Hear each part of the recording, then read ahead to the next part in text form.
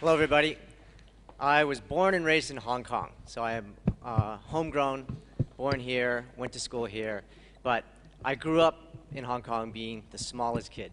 I think when I was 10 years old, all the kids at that age, everybody kind of grows at a different level, right? But everybody kind of grows this way. But for me, I kind of grew this way. I never really got any taller than I am today. And as a result of that, I didn't really have a lot of self-esteem or self-confidence in doing anything.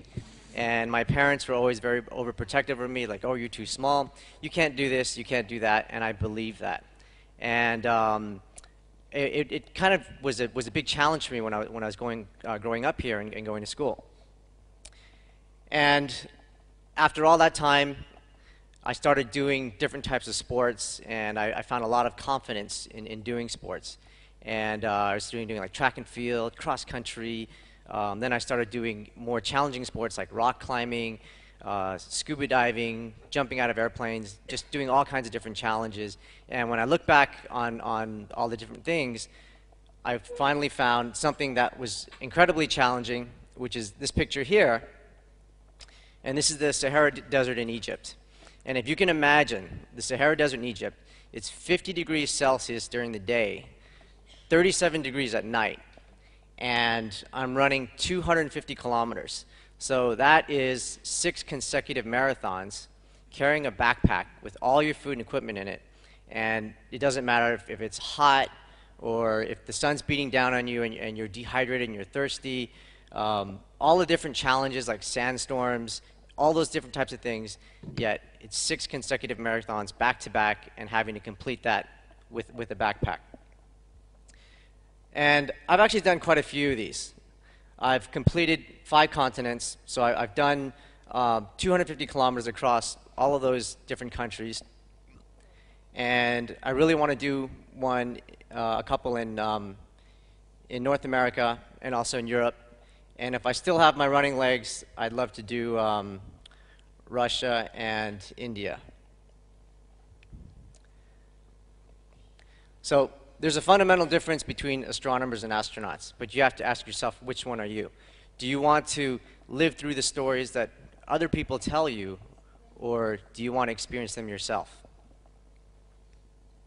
The Amazon jungle, Brazil. This is an amazing place. If you think about running across the desert, there's really not a lot of obstacles, right? It's just sand, sand, sand everywhere. Well, in the jungle, of course, you've got trees and all kinds of brush, and not to mention that, but it's also wet, it's very humid, and every single creepy crawler you can imagine is out there, right? Everything from the small little ants to the spiders to the snakes to the jaguars. There's all of these different types of scary things that are out there, and it's also 6 consecutive marathons or 250 kilometers while carrying a backpack and having to go through all of that. So you're running through the jungle, and then you're getting in the river, and you're swimming across the river, then you're back in the jungle again, and you're running. And the whole time you're completely wet, and your feet kind of look like that. And you have to run at night, which is also pretty scary. And of course, there's all these different bug bites you can get. And all of this equipment here, I had to carry in a backpack with me. And it's your food, your first aid equipment, your clothes, just all the different types of things that you need to carry you for the next 7 days. And the next picture here shows me crossing the river. And I think they didn't allow us to swim across the river because there were piranhas or crocodiles or something in the water that they didn't want us to be exposed to. So we had to basically go across this rope. And if you can see this thing here, these were these plastic kind of panels that you can buy, and these are to protect me against snake bites, because I'm really scared of snakes, and I didn't want to be going through the jungle where you've got all this brush around you and you can't really see the snakes because they're camouflaged, and you're running along and you don't really want to be stepping on them or risk getting bitten by them. So I started doing all this research on the internet, and I found that, oh, well, you know what? I'm going to buy these things which protect you against snake bites, and I'm going to go run with these. So I show up on this run, and all the other fellow runners kind of looked at me and they're like, what are you wearing these things for? Are you going to go play soccer? Are you going to go play football?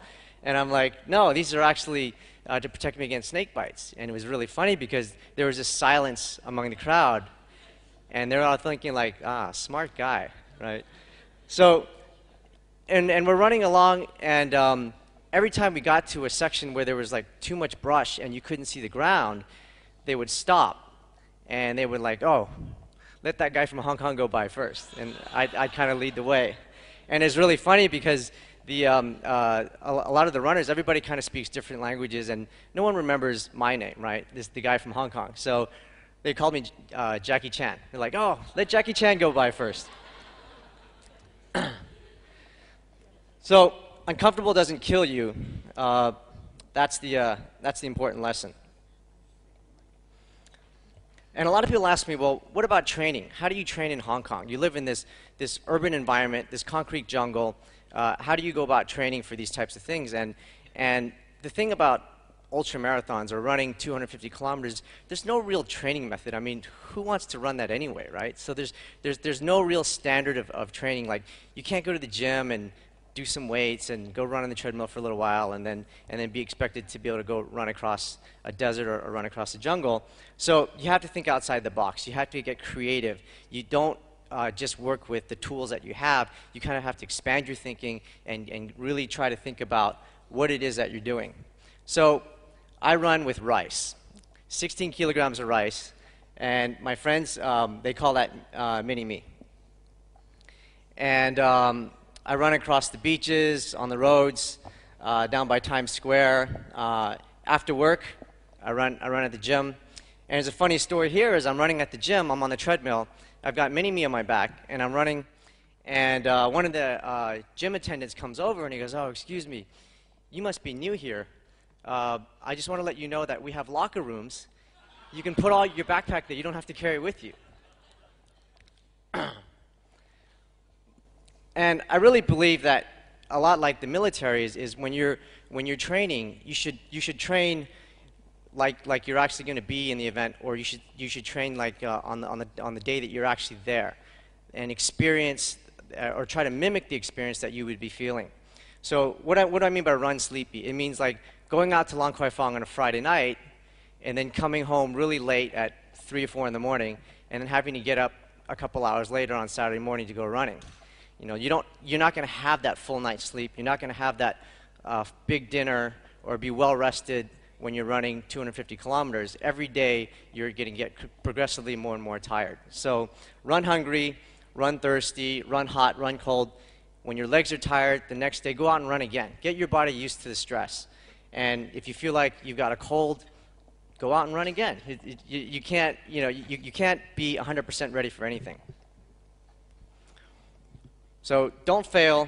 If you fail in training, you'll fail in the real world. Training takes dedication, and what I want you to see here is what they've told you is that there's 7 jungles, 7 deserts, 2 jungles, and 1 alpine event. But what I wanted to focus on was what you don't see, what it took to get there. So I've run 7,000 kilometers, which is about the width of China is 5,200 kilometers. So I've run a distance greater than that. I burned through 50 pairs of shoes. I've worn out 6 heart rate monitors. I've ruined far too many MP3 players that I can keep count of. I've consumed a swimming pool of sports drinks. And people really laugh at me when I run with a backpack.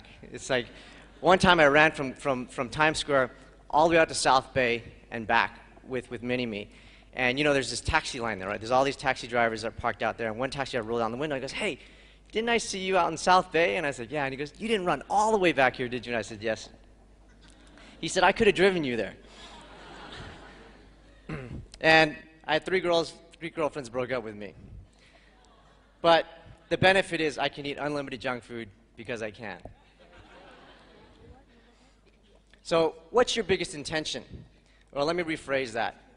What is your biggest goal? Right? Let's pick a common example that everybody understands. Losing weight. Right? Everybody wants to lose weight, guys and girls. So initially it feels great, right? You've made a statement, I'm going to lose weight. You tell all your friends, you tell your family, I'm going to lose weight, I'm going to look like that guy. Right? And then what you've done is you've set expectations, right? Escalation of expectations. Now everybody's watching, everybody's listening. They want to see, can you actually carry through what you've said you've done? So the reality hits, and then you go out there, and let's say you buy that treadmill. You're all gung-ho about it, and you start running on that, and you're on your pathway to achieving that goal. And then you think about it, it's like, oh no, I just created more work for myself. And that's what it ends up looking like. So you need to change the identity of the goal. Use a language that you understand. That's really important. If we use an example, is a marathon 42 kilometers or is it 4 times 10 kilometers on Bowen Road? Or how about for you, if you don't run, maybe it's 7,000 trips to McDonald's. It doesn't matter what it is. You just have to put it in a language that you understand. How about push-ups? Is it 500 or is it 50 times 100? But running 250 kilometers, that's 250K. I don't care how you try to think about it, it's a significant distance. So you switch it up. You think about it from checkpoint to checkpoint or campsite to campsite. Life is 10% what happens to you and 90% how you respond to it. I tore my Achilles tendon. I completely snapped. My calf muscle was up behind my knee, and everybody said, that's a career ender. You're not going to be able to do much anymore. And a lot of people think, oh, how did you do that? Did you run across the desert? I go, no, I did that playing dodgeball.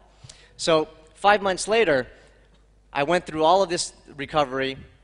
I had the surgery, I had the cast, I had the special boot, and I thought to myself, you know what? Times have changed.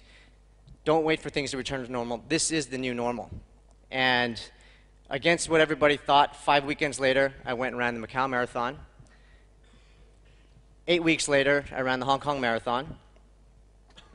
And then 13 weeks later, I went to Namibia, and I ran 250 kilometers. And my doctor was so happy, he put me in the hospital brochure.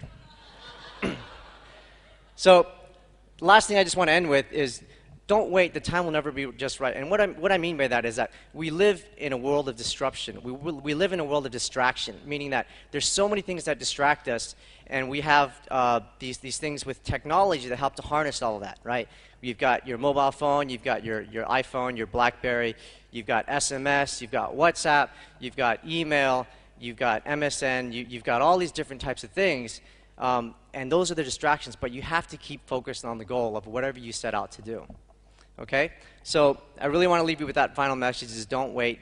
The time will never be just right. Thank you.